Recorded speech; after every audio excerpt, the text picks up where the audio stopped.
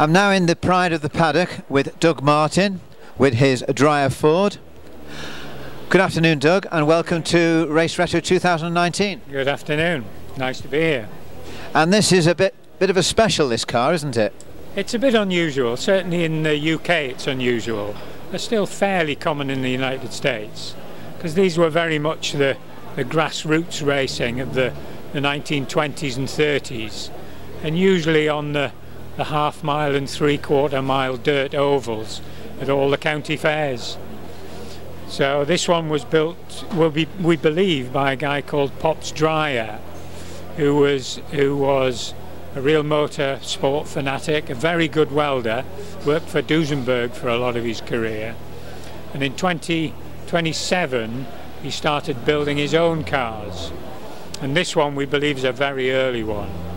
Constructed from a Model A Ford, uses a standard Ford front axle, back axle, gearbox and engine. So what are you hoping to race it in? We'll race it with the Vintage Sports Car Club, which has always been very good to us. It's the only place we can race it. So we'll race it, we'll hill climb it and we'll sprint it probably. So what would you race it in, what category in circuit racing with then? Would it be vintage or? It would be vintage. The Vintage Sports Car Club are very good in that they give us 5-lap handicap races that we can go in. And basically it doesn't matter how quick you are or how good a driver you are, it's all based on your lap time. So these guys work it out so we all finish at once. We all set off at different times. And really that gives everybody a chance. So in those we can be racing against Austin Sevens, Big Railtons, Rileys, some pretty quick stuff in there. So they're good fun. So how did he come on it? How did he come about purchasing the car? Well, my midlife crisis, I bought a 1960 Formula Junior race car, and much to my wife's horror. I remember it. And I raced that for 10 years, but when I retired I really had to have something that was a bit cheaper to run. So we sold the Junior, and I was aware of these American sprint cars, and they just appealed to me. They're nice, simple things. They all look pretty to me.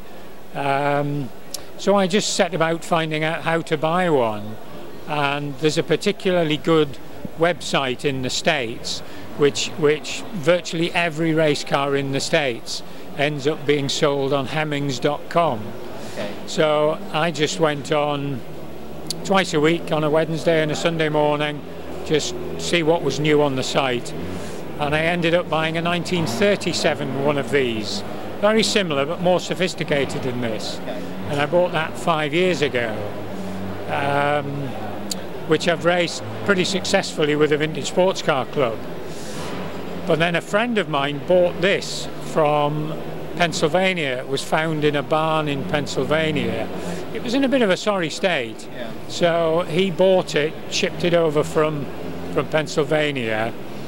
He didn't do anything with it. It didn't quite suit him what he wanted, and I met him one day and did a deal, and I ended up owning it 3 years ago. So, and if you're going to race something or hill climb it, you really need to make sure it's right. Yeah. So I just took it completely to pieces, every nut and bolt, rebuilt it, kept everything that was original. What wasn't original, we researched and found out what it should look like and what it was made of, and we recreated it. We had to recreate a lot of the front. Yeah. The bonnet and the nose cone was badly damaged, okay. And it had been replaced with a 1932 version, which of course was wrong. This should have had a very early one. Yeah. So we had to have a new one of those made. But again, that's part of the enjoyment. Yeah. It's taken me a couple of years, done every nut and bolt. One of the great things about Ford Model A's is you can buy every part for them. The Americans are brilliant. Yeah. And of course all the hot rod people keep the speed equipment going. So we can buy pistons, we can buy full race camshafts, we can buy rods, crankshafts. You can buy everything for a Model A Ford. So if you want to go pre-war racing on a budget, Model A is the way to do it. So how many events have you been in so far?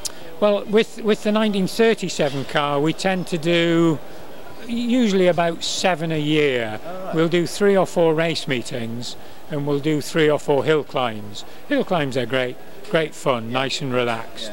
This one, we just finished it late last year and managed to get it to Prescott. So this one will be going to Shelsley and Lowton. We'll probably have a year hill climbing it before we go circuit racing. But it's just so much fun. It's not easy to drive, but it's a lot of fun.